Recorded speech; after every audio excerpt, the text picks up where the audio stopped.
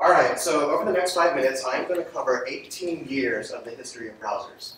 I'm going to talk about how competition and a little bit of politics has shaped the web, and how we ended up with the big 5 browsers that we have today. So, there's this guy, Tim Berners-Lee. He did not invent the internet, but he did invent the World Wide Web. And in the process of that, he created the first browser for it called World Wide Web.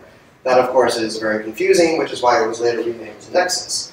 Now, Nexus was mostly just a browser for geeks. It wasn't until 3 years later that the first mainstream browser, Mosaic, was launched. Shortly after Mosaic was launched, several of the Mosaic developers left to work for a company called Netscape on their new browser called Navigator.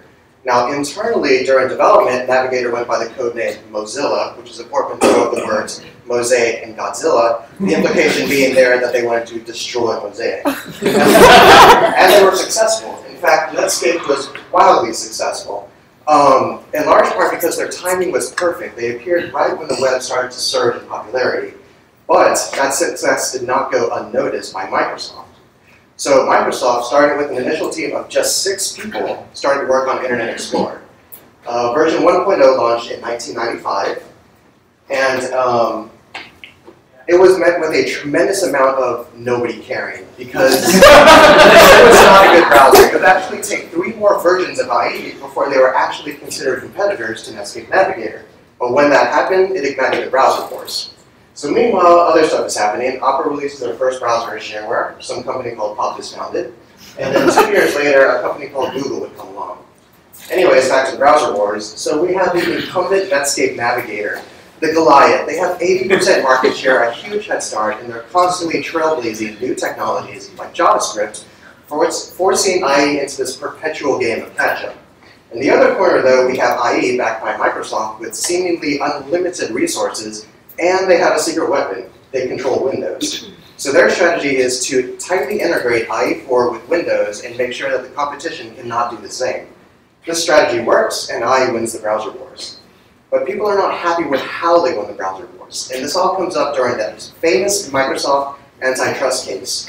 The TLDR of it is Microsoft barely avoids being split into multiple companies, but among other things, they have to promise to stop being jerks to other browsers. So this is good news for competition, but it's too late for Netscape. Netscape never really recovers after the browser wars, but before they fade off into the sunset, they do release their code as open source, which starts the Mozilla project.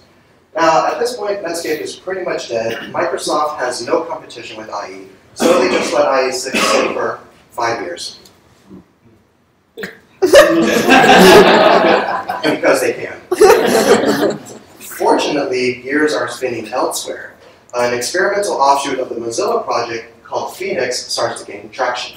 Phoenix is renamed to Firebird, and then Firebird is eventually renamed to Firefox.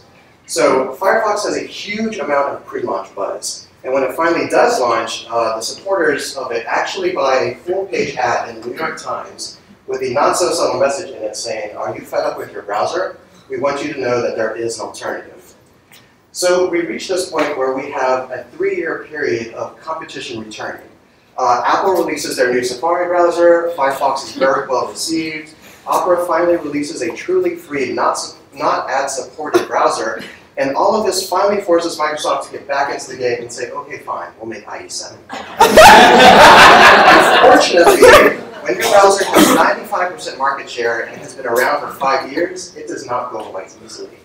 And so IE6 has earned its legacy as being the browser that all web developers love to hate.